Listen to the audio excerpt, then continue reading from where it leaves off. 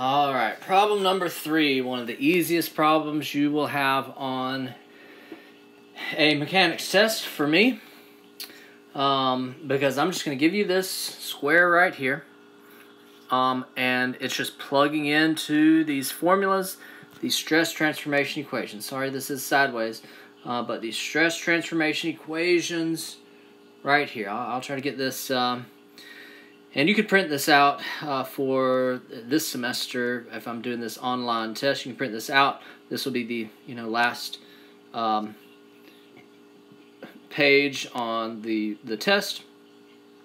And we're really just plugging it in. 3 things I can ask for you to do. I can ask, hey, what are the new stresses at this new orientation? Or, what I'm doing for this problem, hey, what are the principal stresses and its orientation?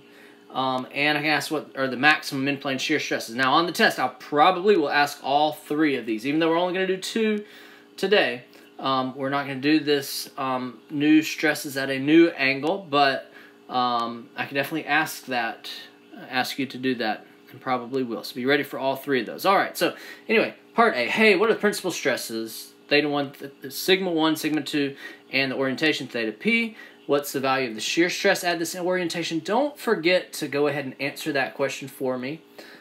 Let's talk about that one. And then sketch the results.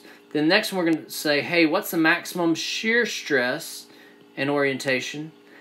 And don't forget to answer this question for me right here. And you will show me that when you sketch it. But let's talk about that.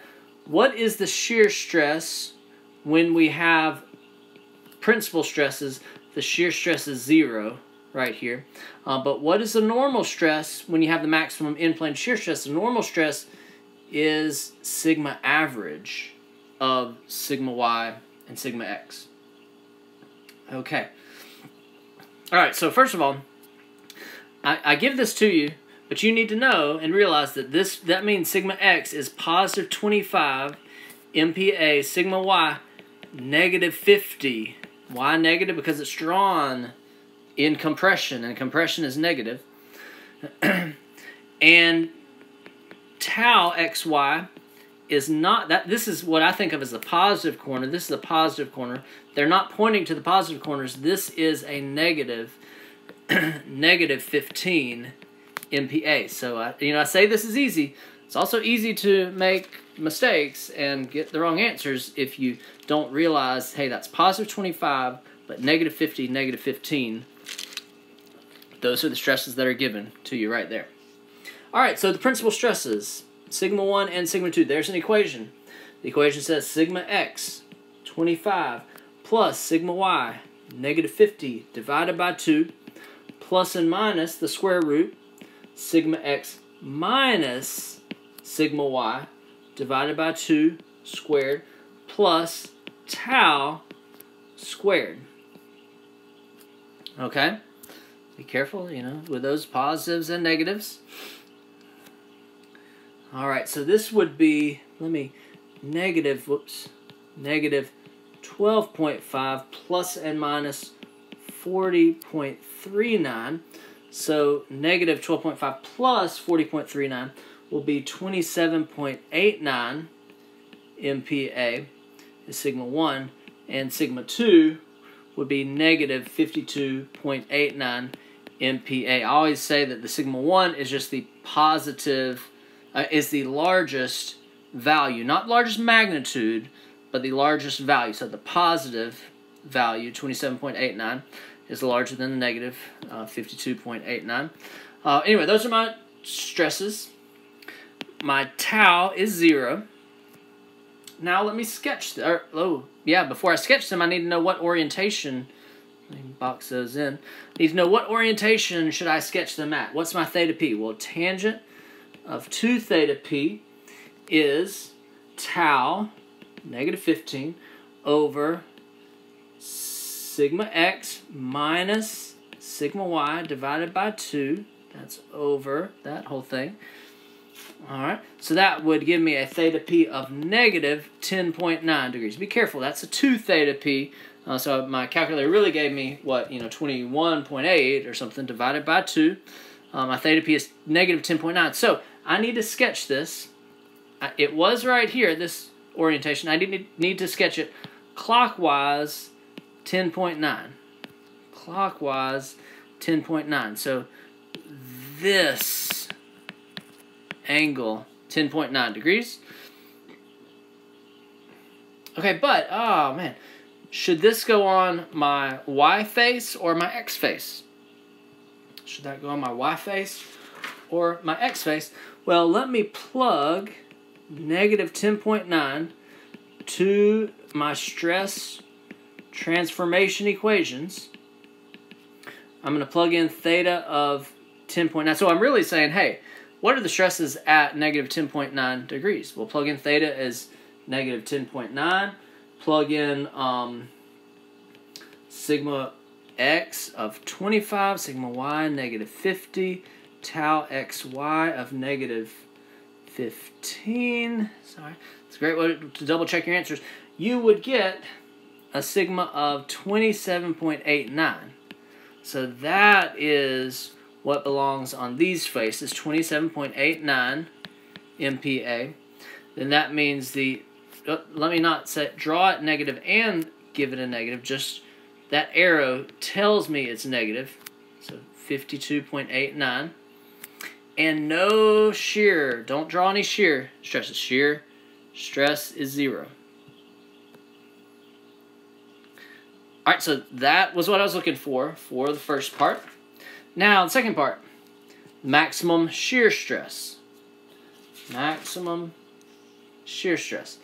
Tau max. Now, I have an equation. I have an equation on that equation sheet, but it is actually this square root. It is that square root. It is 40.39. 40.39 MPa. Theta S, I could calculate. There's an equation for it, but it's 45 degrees away from theta P. It's 45 degrees away. I can add or subtract 45 from that. I'm going to add, so 34.1 degrees. And sigma average is negative 12.5 MPa. So let me sketch this. So this would be 34.1 degrees from my usual orientation. I would have a, whoops, this should be a compressive 12.5. I would like you to label them in two places, but then the opposite side is going to be the same. And then a shear stress, and I haven't gone into positive and negative, so a shear stress of 40.39 right there. So, you know, the maximum shear stress, you can, but you don't have to redo all those calculations because you've done a lot of that inside this shear.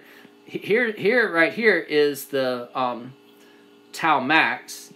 Did you notice right there that was the tau average right there. So those numbers were kind of embedded in the principal stress, but you can go to your formula sheet and we could recalculate that. I could find theta S right there. I could find tau max right there. I could find sigma A, even give you an equation for sigma average, as if you couldn't take the average of those two values. But I know you can do it. Now the last thing, I would definitely look at the regular stress transformation equations. What if I had given you this and said part C, find the new stresses at an angle of, 15 degrees counterclockwise from the one shown. So then you would take those stresses in and plug them in right here to theta. So sine of 2 times 15, cosine of 2 times 15 to get my new sigma x, my new tau xy, and also I'm going to ask you for a sigma y, but your sigma y you can get by taking those two pluses and changing them to minuses. Okay, but that one I hope and expect everybody to get this third problem right. Maybe even start with this problem on the test because it's straightforward. You know what to expect. Like I said, I'm just going to start you with that figure right there. All right.